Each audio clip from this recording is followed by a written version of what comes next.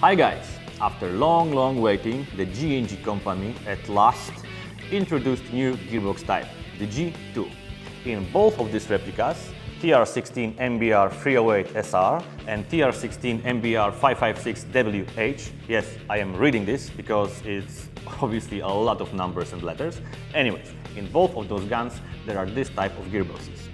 Now, I'm just gonna say that we will do separate videos about both of these replicas, so if it's not enough information for you, you just wait. We're gonna do it for sure.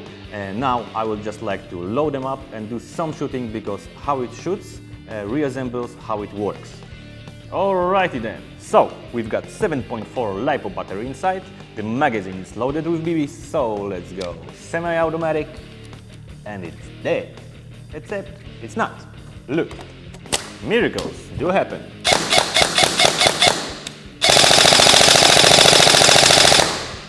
And it stops. It stops shooting and it feeds all the BBs. If you put empty magazine in, it will not be shooting. So let's reload this one, because that's the only one I've got at the moment. It holds 40 BBs, by the way. Alright, so semi, full auto, and again it stops shooting. Let's check out the 556 magazine with BBs. They go in. That is totally safe. No, there's nobody there, just by the way. Okay, and it's dead. There is sometimes one BB left, but at this moment it feeds all of them. You can also use typical AR-15 magazines for this one. For example, this standard high kappa, but when it's empty, it will not stop shooting. Now, how it works, you will understand when we show you the gearbox. So let's tear them apart. Okay, so here is the gearbox from 308 series, here is the gearbox from 556 series. As you can see, they are very similar, but there are small details, small differences that make G2H not fit 556 replicas and the other way around. Now, we cannot compare this one from 308 to anything else because this is brand new gearbox from G&G, but we can compare 556 with standard G&G 556 gearbox. The next difference is ETU unit. This is the new one, this is the old one. As you can see, the old one is almost twice as big as the new one, so that leaves you more space for your batteries. Worth mentioning is that the new one also has a small speaker that will inform you about the programming of the replica.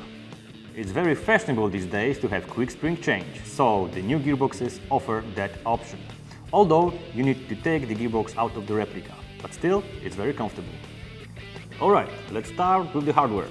The new redesigned bevel gear makes the replica more smooth, quieter, and there's less power consumption. This small plastic element holds the wire on its place to prevent tearing up. Small but fun. The new cylinder head with two O-rings. Of course, the cylinder head is made of metal and has this small G&G logo on the bottom.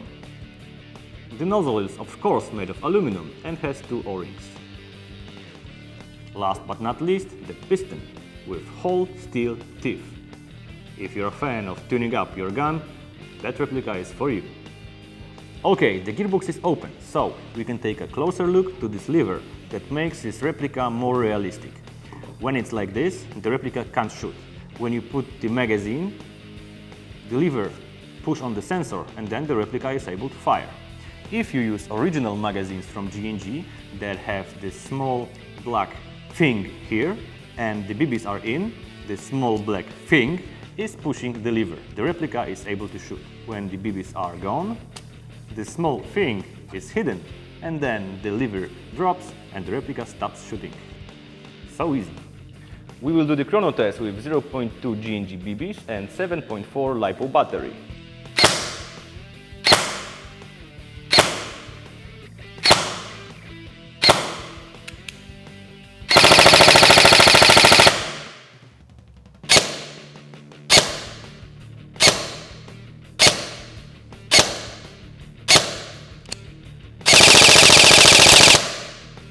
Okay, so new G2 type gearboxes by G&G are more durable, more efficient and more reliable and realistic in use.